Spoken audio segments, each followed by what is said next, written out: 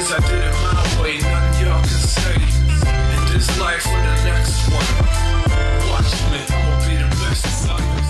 I am what I am today, cause I did it my way, nothing y'all can say. You're listening to The Deal. Please leave us a 5-star review on iTunes and a comment.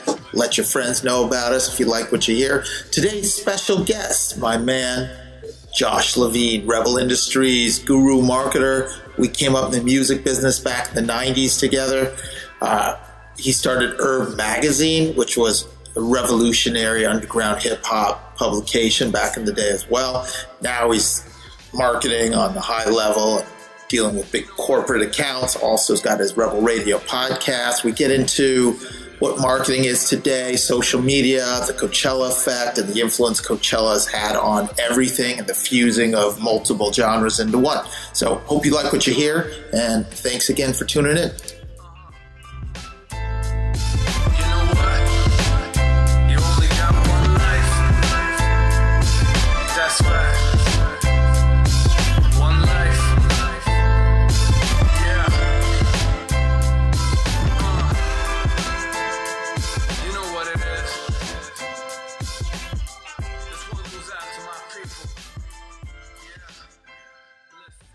I am fired up today.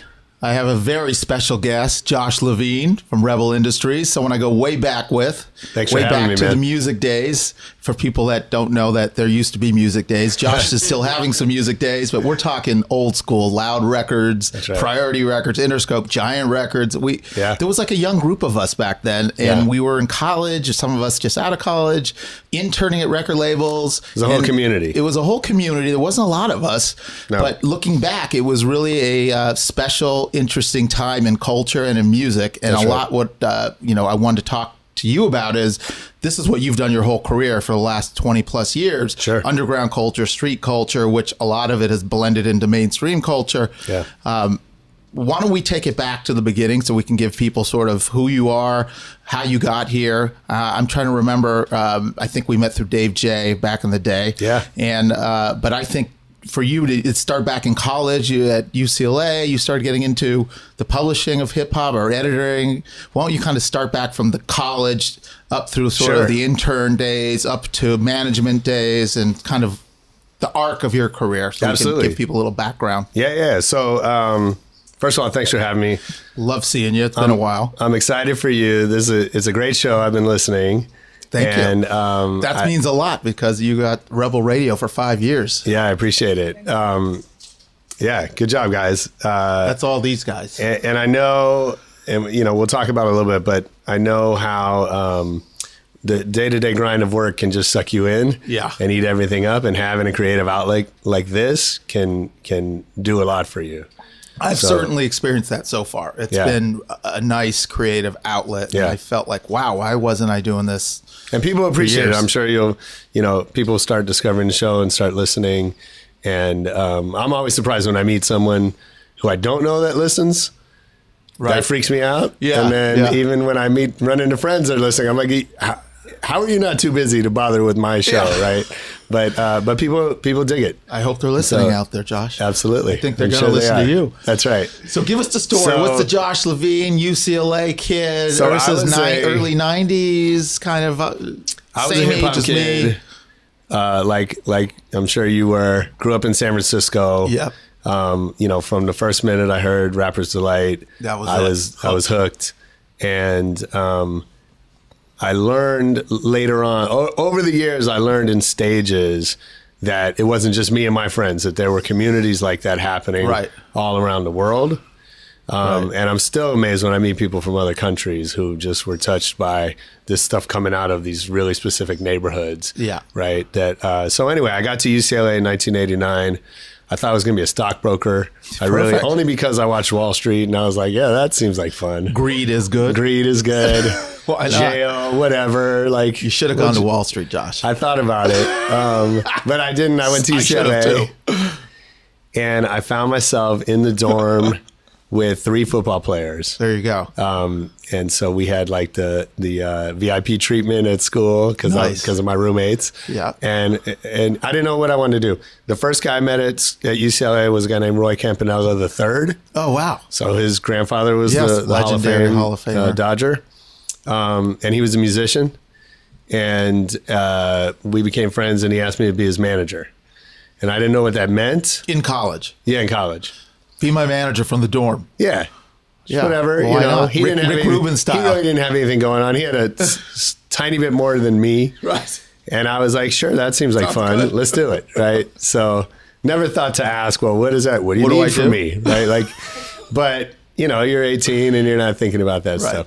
So then this girl walks into my dorm one day to see my roommate and mentions that a friend of hers was looking for an intern at Motown Records. Okay. So at that time I said, well, what does that mean? Right. So I knew about labels only from the center of the record, right? But I never knew what a label did or how it worked. You never really thought about the business or the intricacies. You know, we didn't have Netflix documentaries and YouTube to teach us everything. Social media, right? Yeah. So she was like, "Well, you'll get free CDs." Like, I'm in. Done. I'm in. So I go in for an interview and I get this A&R internship. Yes. Who were you? Who was the A&R? It was 3 talent scouts. I think only one of them is still in the business. A guy named Daryl Jones who's at Atlantic today. Okay. And these 2 other guys, Matt Jones and Bruce Walker. Yeah, I don't know them. You know, R&B mostly. Yeah. And Motown. So now here you are, college Josh. It's Motown Records. So I was like, I walk in. First of all, these 3 guys are really selling me on what an amazing opportunity this is for me, and how lucky I am to be picked. And I was like, I couldn't care less. Right. I was not interested in the music business. I didn't even know about the music business. Yeah.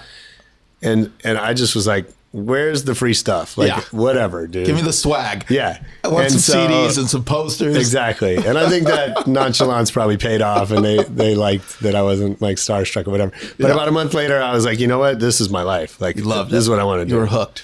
And at that point, it was like, why even finish college almost? Because as you know, like this whole thing was happening. Yes. And so I just finished because I thought I should. Yeah. But there wasn't really a business reason to do that. Yeah. So then I just kind of got deeper and deeper. It was one thing at a time. There was no plan, certainly at that time.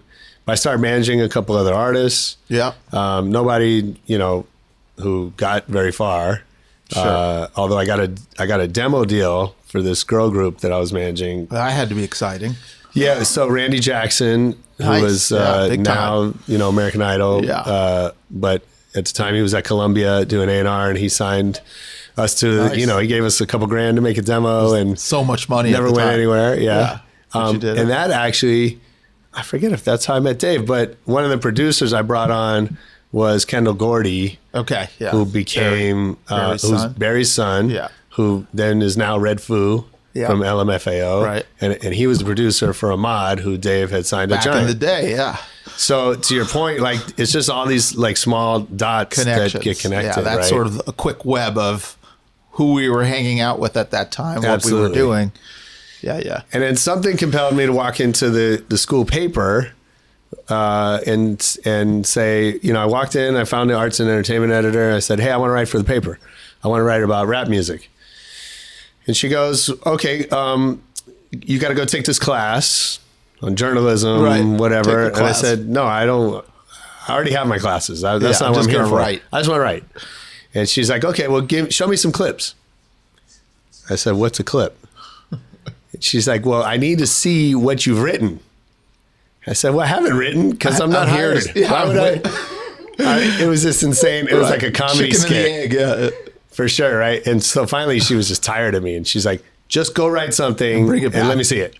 So that night I found out Cypress Hill was playing. Cypress Hill? They were his boys right there, Ray. Is that right? Be Real. Nice. Yeah, well, we had Muggs on Rebel Radio recently. Muggs. I got to share the story with him. Yeah. Muggs is dope. So so I went to the show and I wrote about it. I brought it in. I think it wasn't very good, but they didn't have anybody at school, you'll remember, that knew about rap music. Yeah, yeah. It was like what was happening in college was Soundgarden and Nirvana and still the Beatles. You know, 90s grunge was starting to blow up. For sure. Yeah. But, you know, but it was that and classic rock, and that was like, you know, my buddies were into Paul Simon and some other shit that I didn't know anything about, right? So here you are. So they're like, go, jumping into just write whatever you want. And so it was a great opportunity because I got to meet dozens and hundreds of people in the industry because I was a journalist. Yes. And they're like, so I'll talk to you. Yeah. Tons of access. Yeah. So I kind of start this building relationships, career, meeting people, understanding what's going on. Yeah. And that at that age, that's a lot of access to be face to face with big time artists. And, you know, that's a huge experience. I'm 19 years old, right, making $0, but access. But I could get a meeting with almost anybody. Yeah. And I did, and just started kind of finding my way. Got it.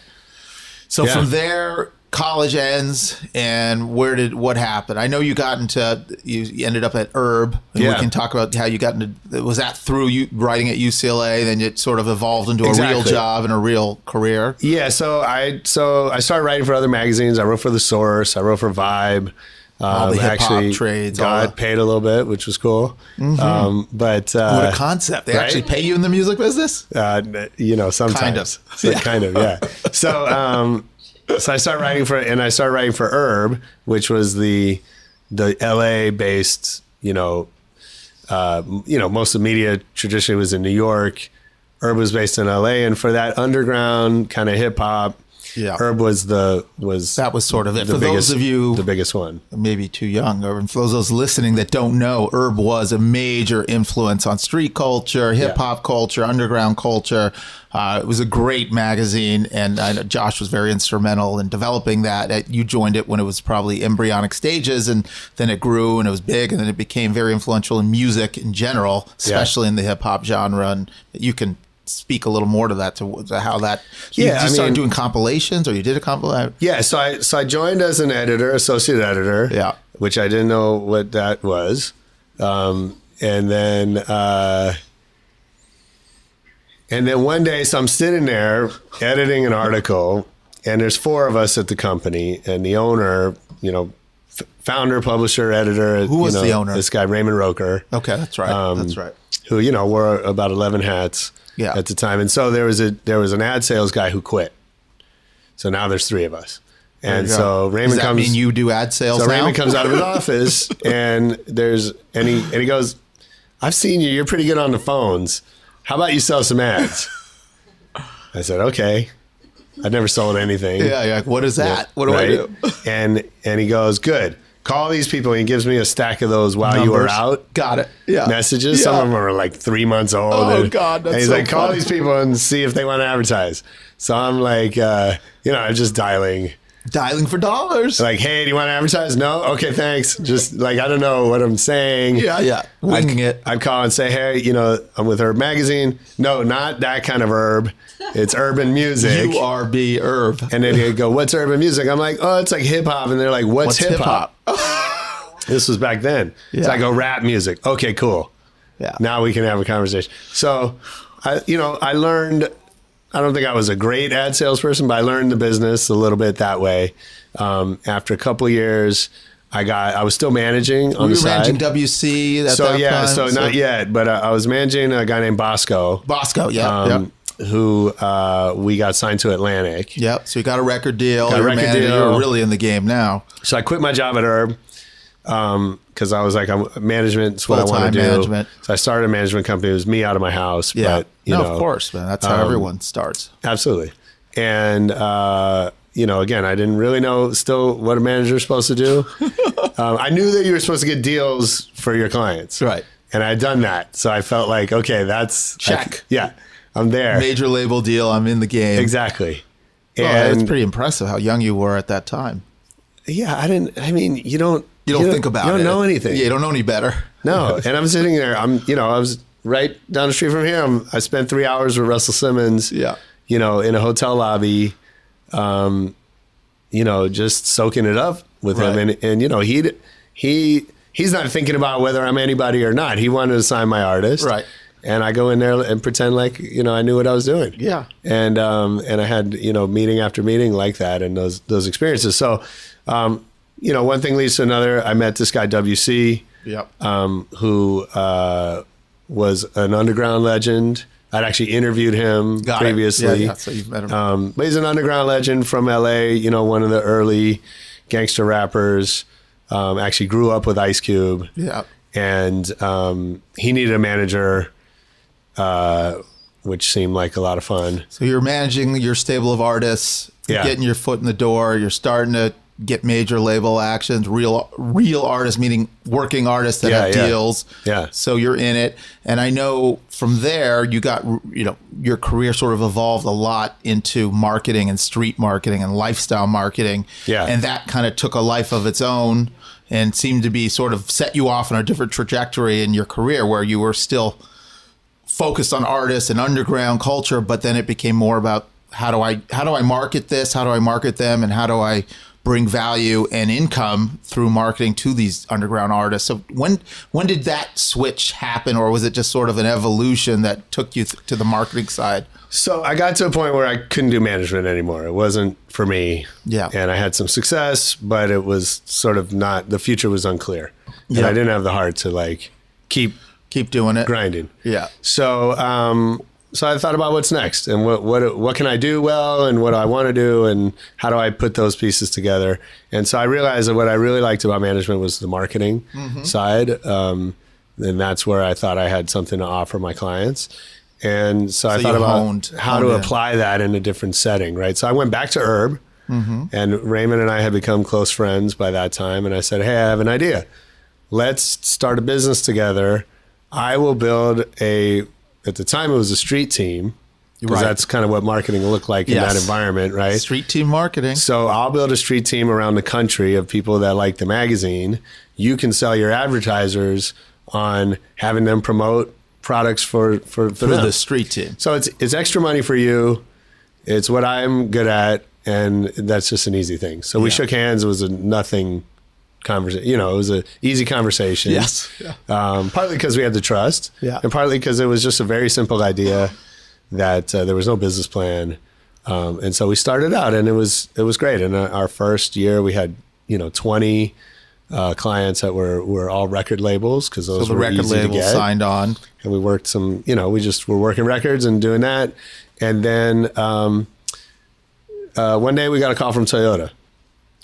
Big corporate client, not a record client. Out of the blue, we weren't chasing it. We didn't know about them. Yeah. They were looking for a partner that could help them understand youth culture. Yeah. And they were smart enough to know that their big corporate ad agency was not the right partner for that. Right. And they needed somebody that came from the culture. From that world.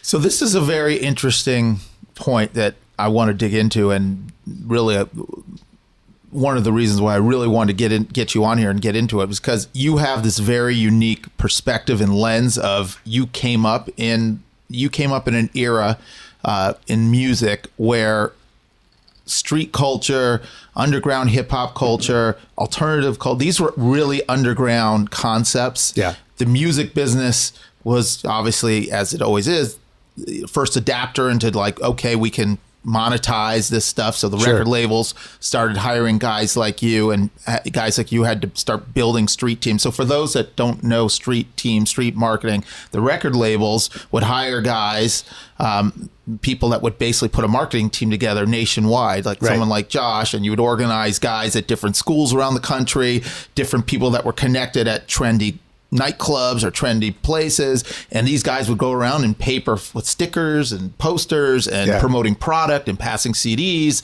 and basically getting records, labels, getting their music artists out on a mass scale before these records were really released. So it was like this underground buzz would build. So I mean, that's really what you were way ahead of doing, and I was in the game at that time too. Sure. So here's where I'm getting at with this.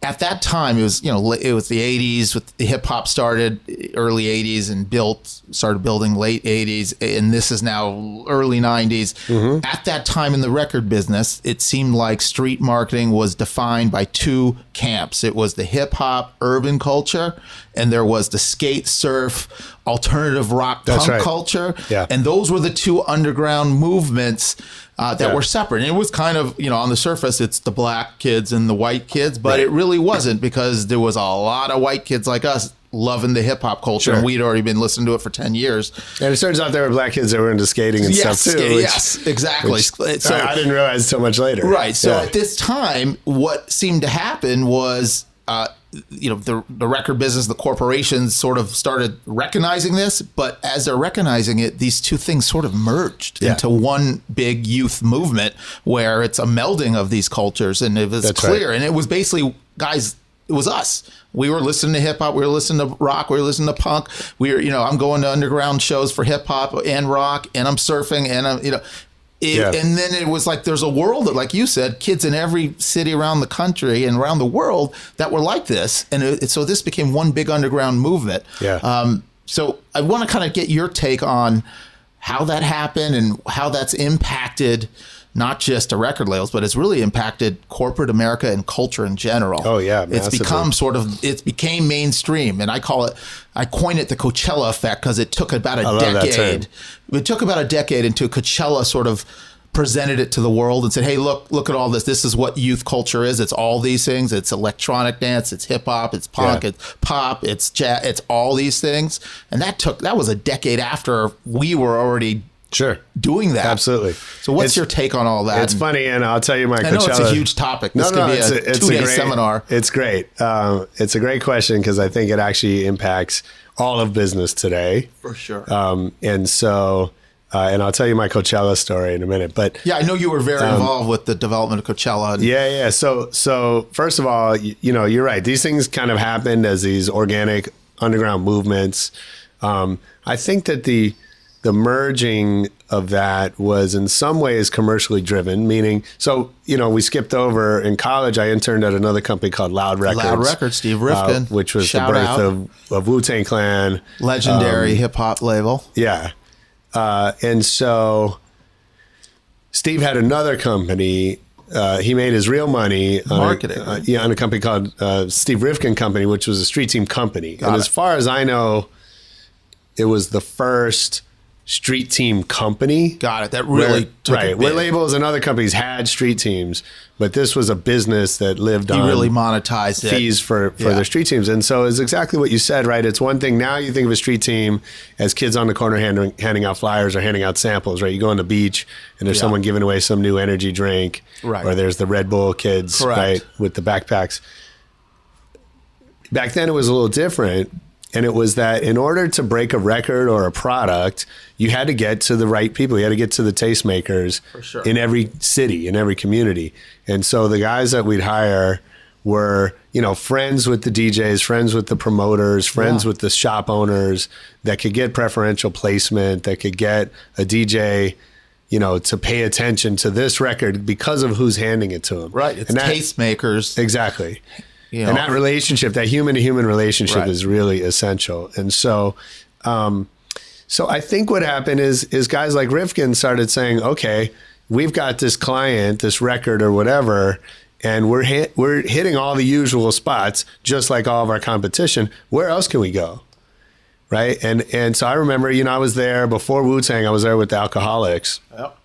And I was like, let's go to a skate thing and be the only rappers there. Right. And the truth is, as you said, like on the kids were, punk rock kids were open. The message of those genres was the same. Yeah. It was angst and rebellion, right? Sure. And claiming an identity for youth culture. That's the same for hip hop. It's the same for the rave culture. It's the same for punk rock. And so those kids are all open, right? And meaning, we both have a lot of friends that grew up with both genres, or they were into one and they learned about the other. And there's a real openness to that.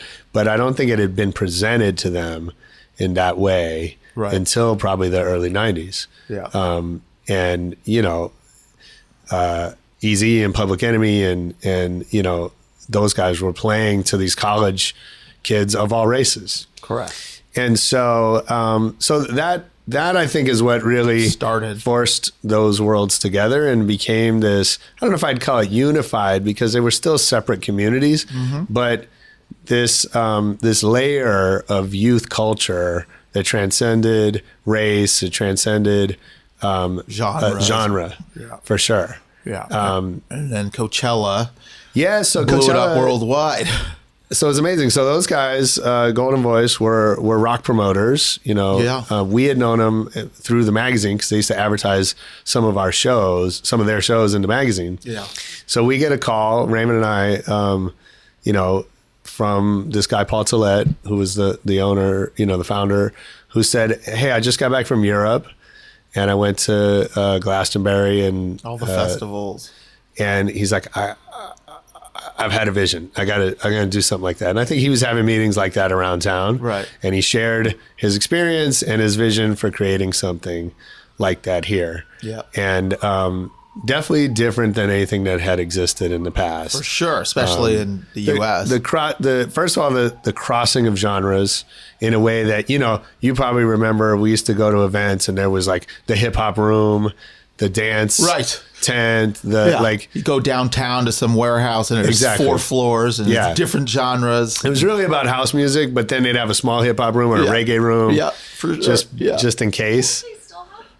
There's still some of that. They still do, but I don't know. I haven't been in so long. I couldn't tell you what they have. There's still some of that, but Coachella was the first one to do it in the way that they did and at the scale that they did. Yeah, of course. And so they said to us, we need your help because we don't know DJs.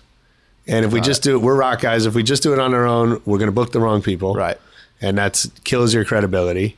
So they used our street team. Yeah, they want the authenticity that you guys could bring. And we made phone calls to DJs and said, hey, you know, you should talk to these guys. That just reminds me of a shout out to Big Al Hagen, who owns the polo field. So he was the visionary that owned the land and owned the polo fields and said, yeah, this is a good idea. Now, 20 years later, look at, you know. Anyone who's been to Coachella knows what a big role that venue plays in the success of that property. Spectacular parcel. But, you know, 20, 30 years ago, it was no man's land. No, for sure. And then Al Hagen came along and restored it. And it's not my story to tell, but, you know, if you listen to interviews with Golden Voice, they almost lost their company. Yeah. The first year lost a ton of money. The second year lost money.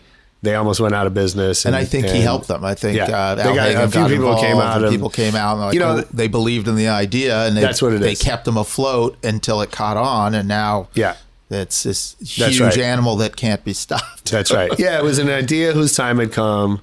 You know, it took people with the guts to almost lose everything they had to you hear that story to make it happen so much. Yeah, people are they're on their last breath, so to speak, in business. I just read a great book about MTV.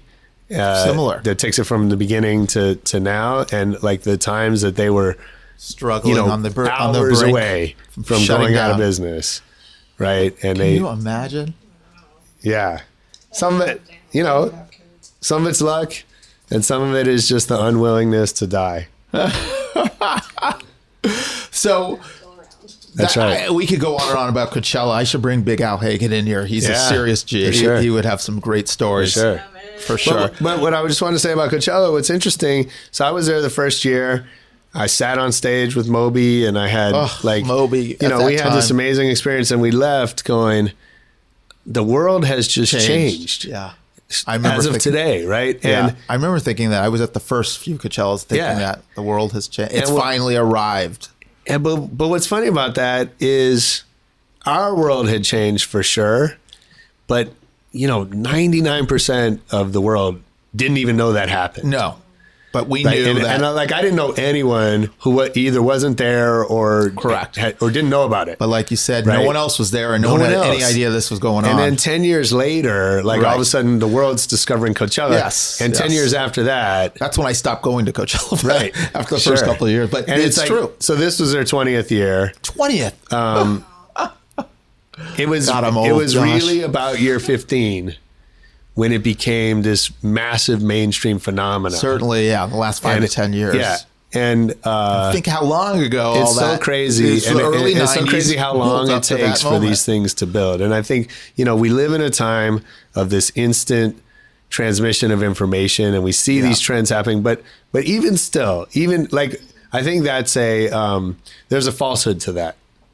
Right. That, we see a meme that blows up overnight, or someone says some bonehead comment and their career is over, overnight. But real cultural movements take years, even today. And I was talking to, we were talking about our mutual friend, Mike Caron, who's over at APG and Atlantic Records. Huge record executive. He's someone he who discovered really young. Bruno Mars, Ed Sheeran, T.I., Flo Rida. Hugely successful. Massive, right? But he said to me the other day. He was at Atlantic early on. He was at Atlantic, Yeah, for years. He said to me just the other day, that sometimes I forget it takes 5 years to break a new act. And that's still true today. It was true when we started. It's true today. Yeah. And because as much as data moves more quickly, there's so much more data that you have to break through. You have to get into people's consciousness, and there's no substitute for time. Are the labels giving acts 5 years to develop, or is that just case by case? That's always been a artist development question. Are they allowing that? Are they finding artists that need to develop? So he was Mike. Again, I'm not here to tell Mike's story, but as an example, we'll get him on too. He was at Elektra. He was president of Elektra, and they signed Bruno Mars. Yeah. And Bruno, obviously we know the rest of the story, but what the part I didn't realize was that Bruno had been signed, made a record, and dropped. Yeah.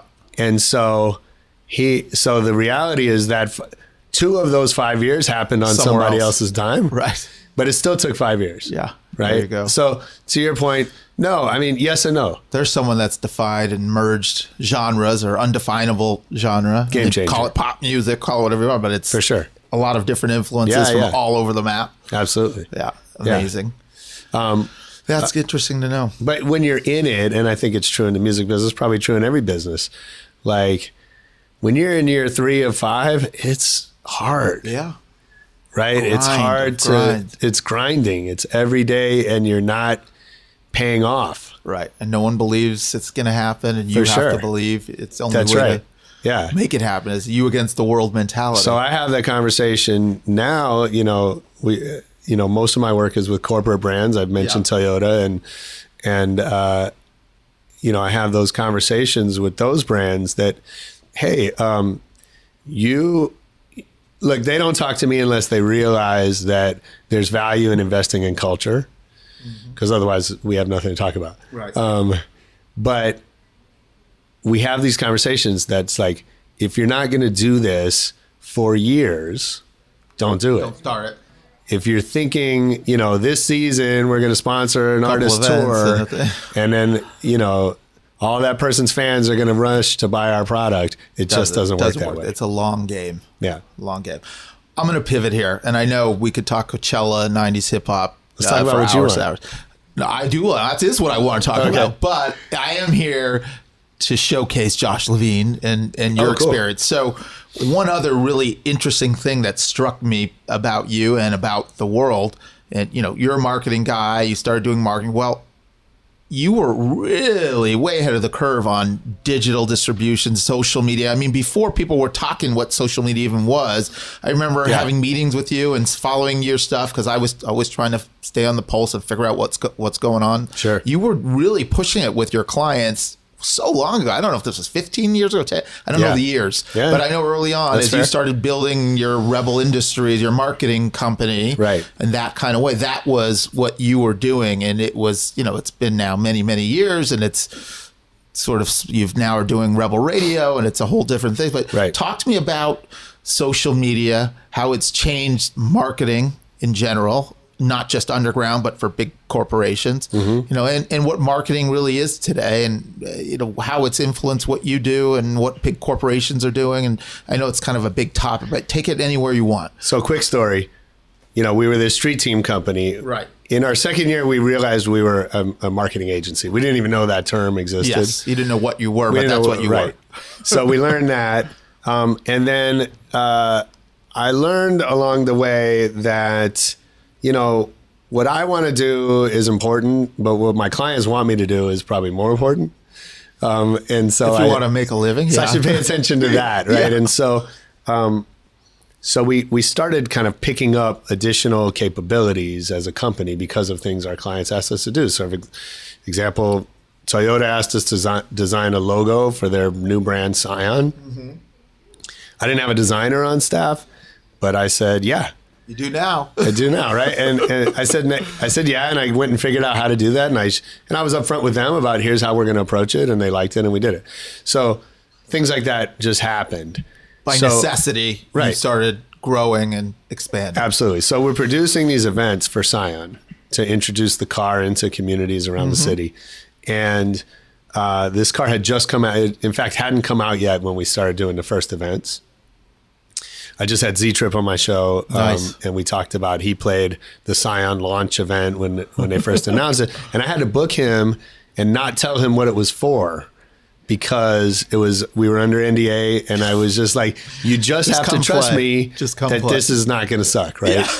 And that's a great conversation. For sure. I don't know where I'm going. I don't know what you're putting me into. Just trust me. So anyway, so we're doing these events, and the car had just come out, and there were these car clubs around the city that were popping up because people, this is, you know, at the time when like custom cars, you know, the hot import nights scene was really in full swing, and people were buying Scions and tricking them out. That's so and so we thought, well, wouldn't it be cool if people come to this event and there's just a bunch of tricked out Scions, like a car show? Yeah.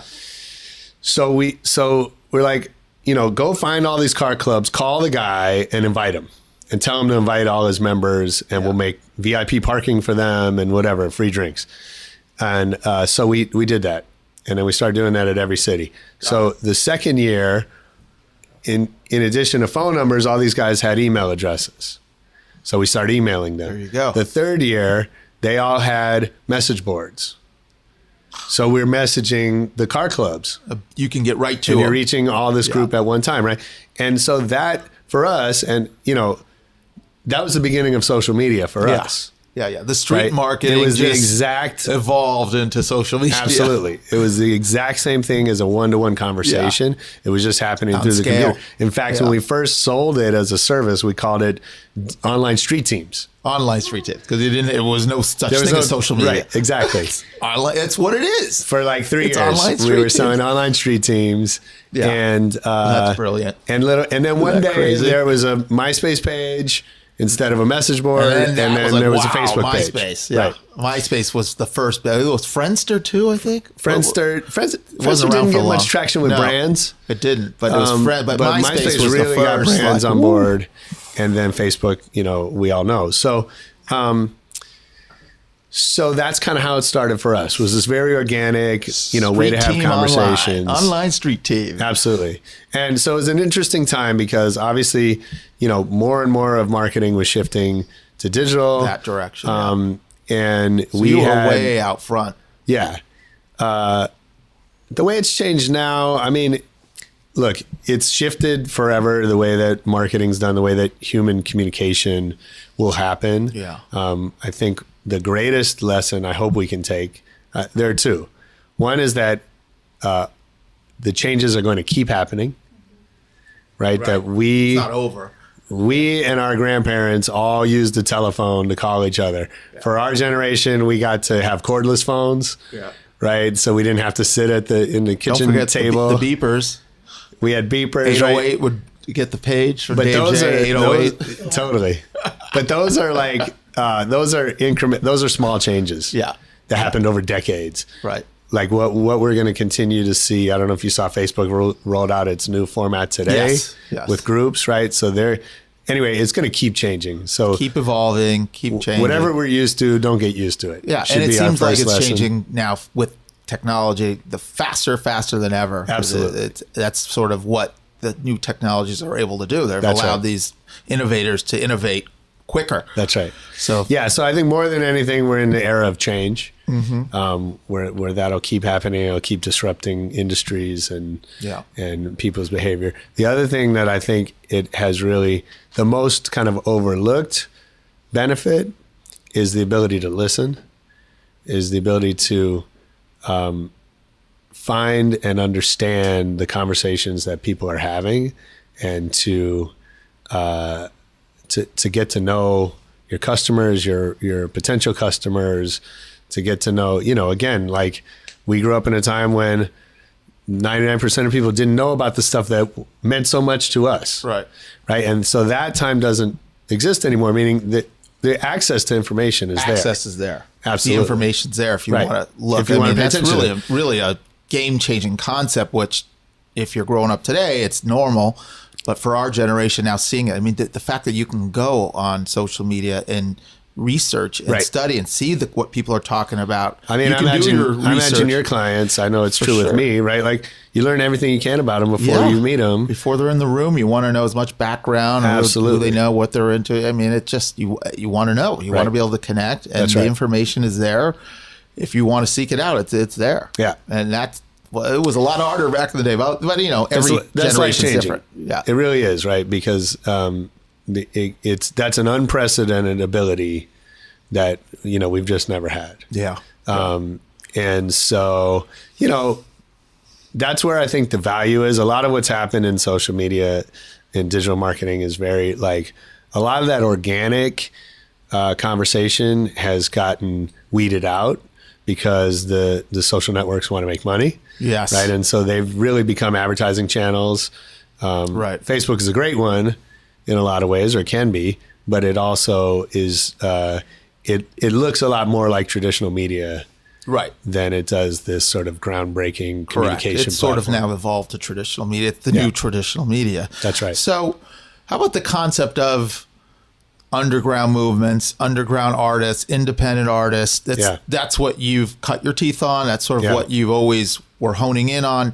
So in today's environment of social media and of monetizing things immediately and of trends happening in real time in front of your eyes, are there independent underground movements? I mean, I assume there must be. I'm father now, and I'm not out at the clubs and like the old. I'm not dialed in like that. Sure. But are there movements and are there things, or is it like in this world it's so accelerated and there's so much information available that any little movement catches on right away and it's out in the mainstream? Like what's going on in the underground, and does that even exist in the same way? It doesn't. There are still pieces of that, but it doesn't exist in the way that you or I would think of it. It was a massive movement that changed the world. No, and I think there's a couple reasons. One is because of what you just said, that information just travels faster. Two, because our relationship as consumers has changed. And so you'll meet a lot of people. We have some young people in this room who, if I'm guessing, not to stereotype you guys, but like they're cool with stuff that's gritty and street, and also they're cool with stuff that's pop. Right. Where we weren't, right? I don't know what you were into, but like as a group, we weren't. We were very much about keeping things out that didn't belong. And so, MC Hammer is a great example, right? Hammer's from the streets. I mean, he was a middle-class guy, but he came up in Oakland, was embraced by the hip-hop community in Oakland, and then he blew up worldwide. Yeah. And part of that was he was cheesy, but he was always cheesy. They liked him at the beginning, and then they turned against him. Right. Because he was too famous, and everyone, And so that doesn't happen anymore. Right. Meaning we as a society, we're not concerned with, like, if you're a Taylor Swift fan, you don't have to be in the closet about that. Right. You can just enjoy Taylor Swift, and that's okay. I do enjoy Taylor Swift. Hey, go for yours. But like, do you know what I mean? It doesn't have to be a mashup. I can just go like, pure Taylor Swift. I'm good. The 22-year-old version of you today can just enjoy whatever he wants, and there isn't that kind of stigma about what's underground and what's mainstream. Yeah. And at the same time, the corporations have have opened up as well, right? They've embraced it all. For sure. That's their marketing. Right. And that was a shift. And it's a shift on both sides, right? So artists, and, I spent a couple years recently working with Linkin Park, who were, but they were, of the era of rock bands who didn't want anything to do with sponsorship, right? And anti-corporate. Right. And young guys coming up today don't have that. There's no friction. There's no, you're a sellout. That's not it's almost like, right. How do I monetize? On both sides, right? So the corporations the word is out about culture to them. They need it.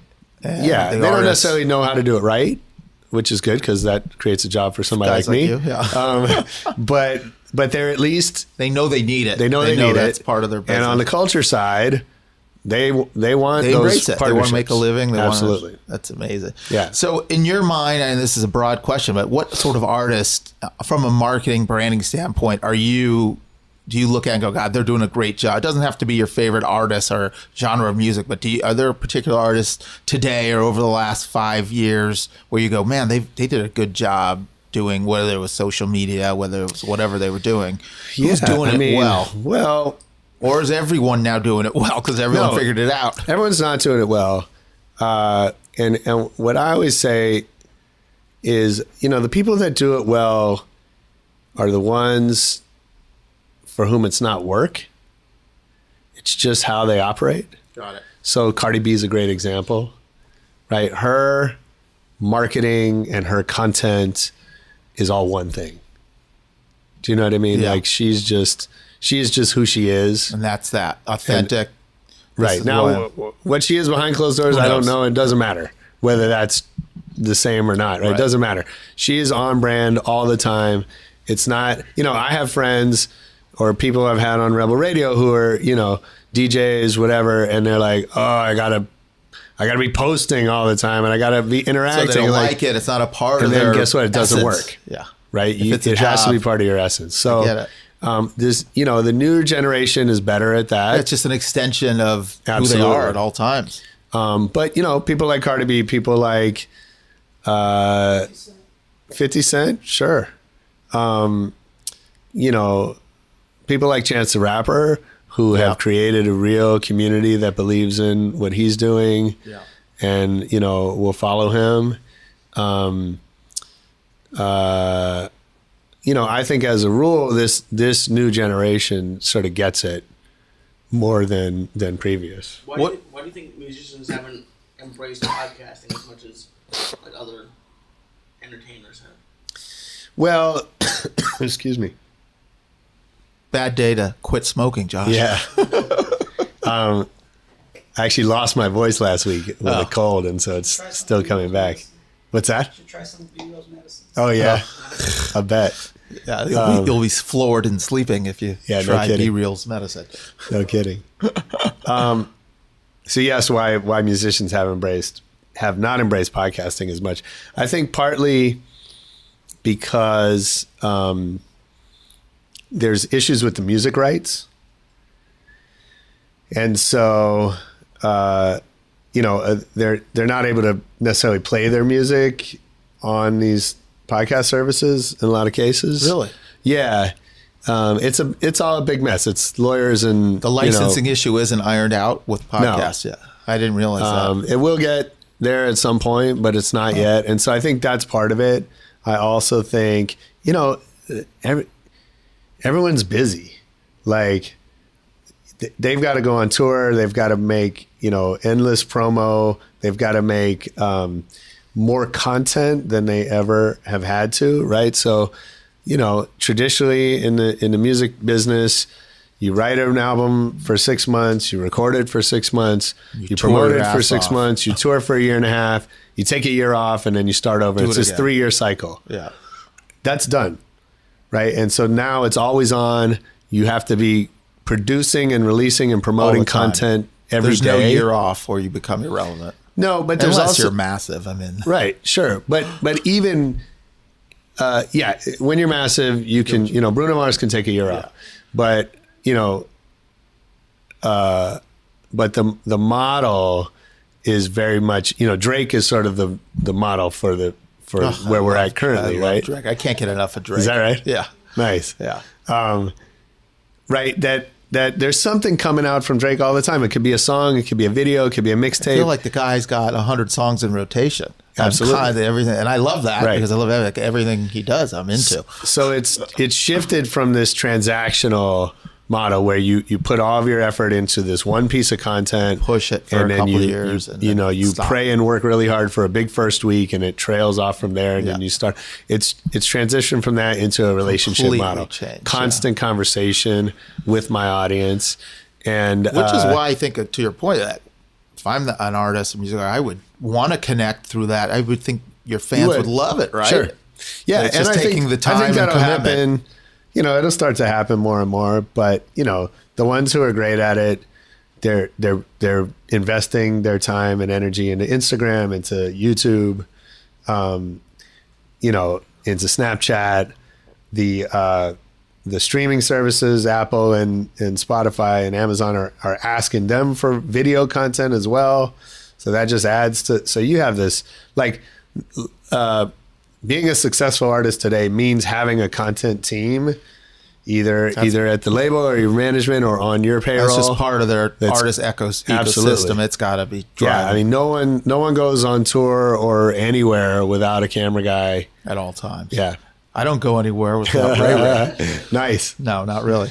That's so right. Tell me about Rebel Radio. Let's switch gears and pivot again. Yeah. So who are some of the cool guests that people would want to hear about that? But I know you have all types of different guests, and it's on. Yeah. It's a once a week thing. Once a week. It's we're coming up on our 4-year anniversary in a couple weeks. Good for you. Thank Congrats. That's all. That's very impressive. I appreciate it. So how many episodes is that? We're right under 200. Woo.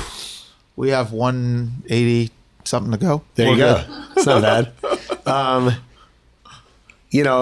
think I said earlier, I just needed a creative outlet that wasn't about business, that I could talk to people who I respect, who are. So who are some of the big names that have come on? I know you've had DJs and Terry artists. Heller has been our biggest. He's massive. Ooh, Terry Heller. So I've had a bunch of friends. I got to have Terry Heller part 2 coming soon. He has more things to say about everything. About everything. Yeah. For and sure. His guy's such a shit talker. Yeah, he is.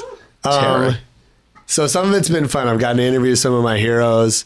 Ali Shaheed Muhammad from Tribe Called Quest. Wow, one of my favorites. Z-Trip, who's one of my favorite DJs.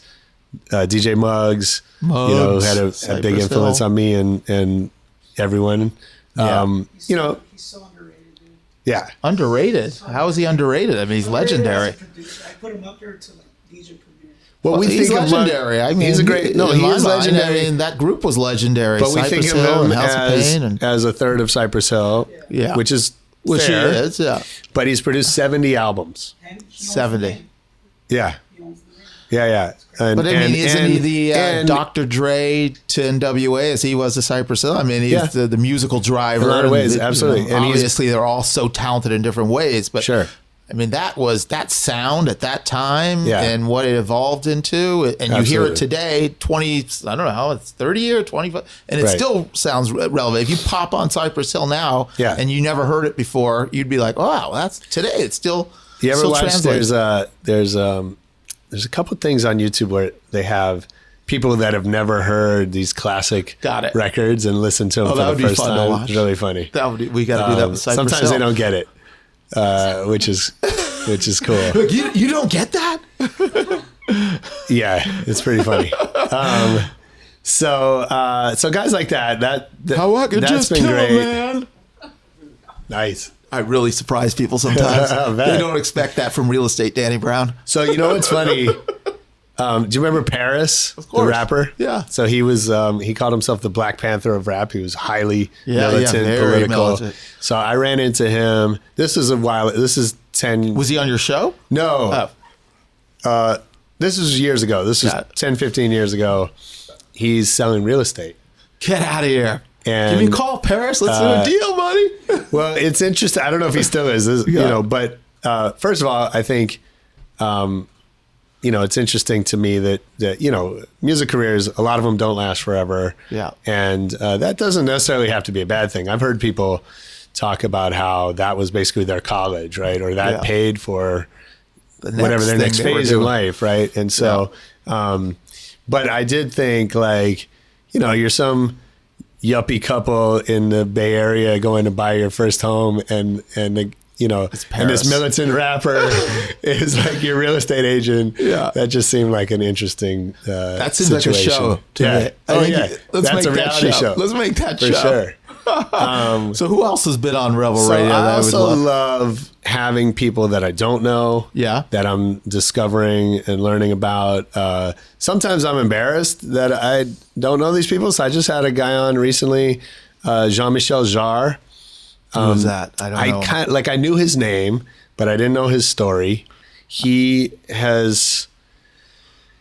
played like the biggest shows ever on like 4 continents. He's an electronic musician. He's in his 50s or 60s.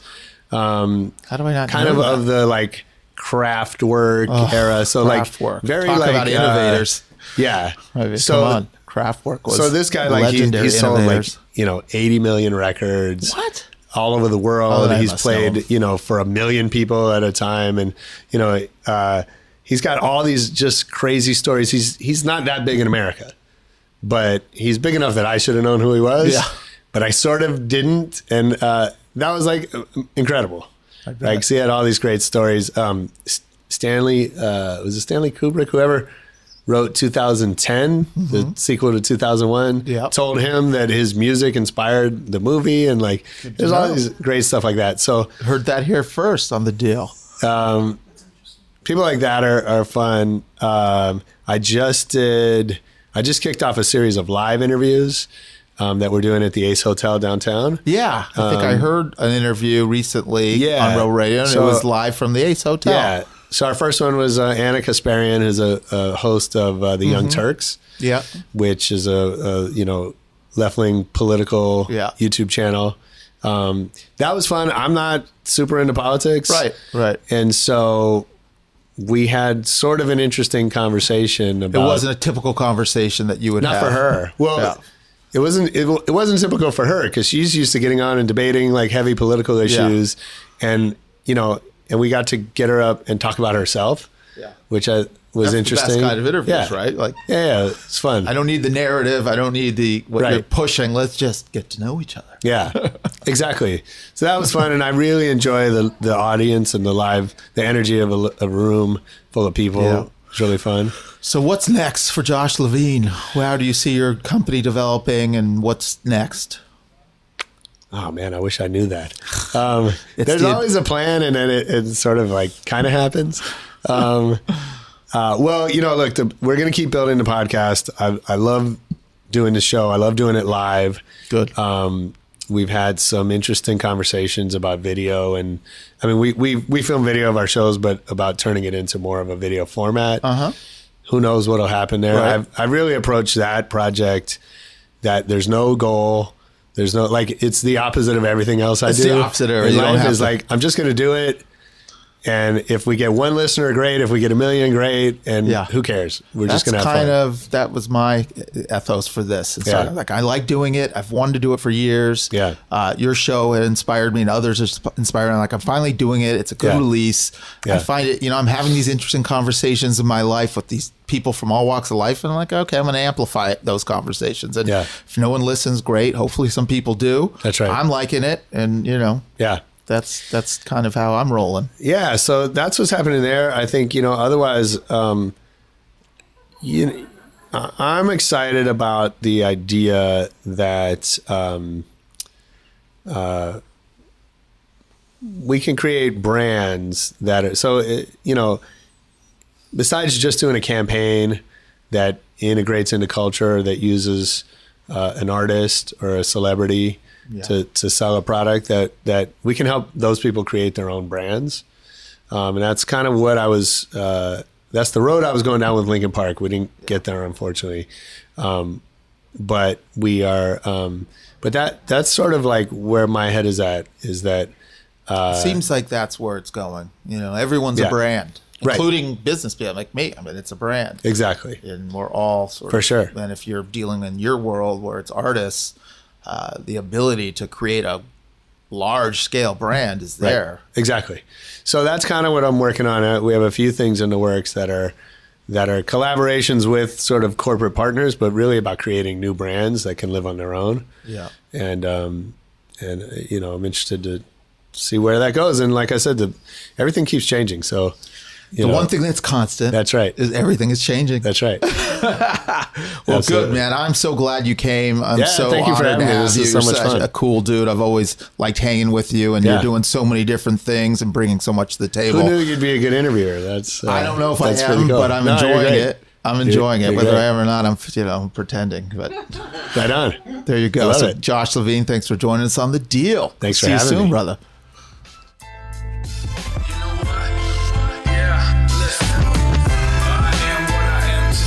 Cause I did it my way, nothing y'all can say. In this life or the next one, watch me, I'ma be the best. I am what I am today, cause I did it my way, nothing y'all can say. In this life or the next one, watch me, I'ma be the best. Thanks, Josh Levine, for coming in and chopping it up with us on The Deal. You can always find Josh at JLevine on Instagram or at Rebel Radio Net on Instagram. An incredible podcast. You should check it out. Love talking about Coachella and marketing with him. It takes me way back. You can always find our info at Danny Brown LA or at The Deal Pod. Again, thanks again. It would really appreciate it if you can leave us a 5-star review on iTunes. Leave us a comment if you like what you hear. And any ideas you have, feel free to DM me. I'll look out for it. Have a good week. Take care.